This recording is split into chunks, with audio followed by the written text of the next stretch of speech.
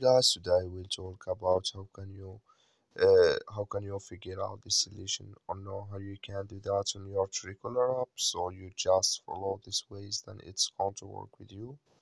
So all you have to do, you just go here, you go above your photo profile, click on it. So then it's going to take you to this list. It's going to show for you like this here. Then all you have to do now, you just go here above this sign, click on it.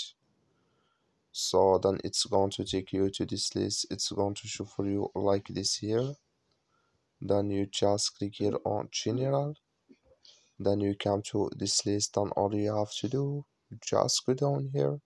You keep going down here. Then you click here on minute storage. Just click on it.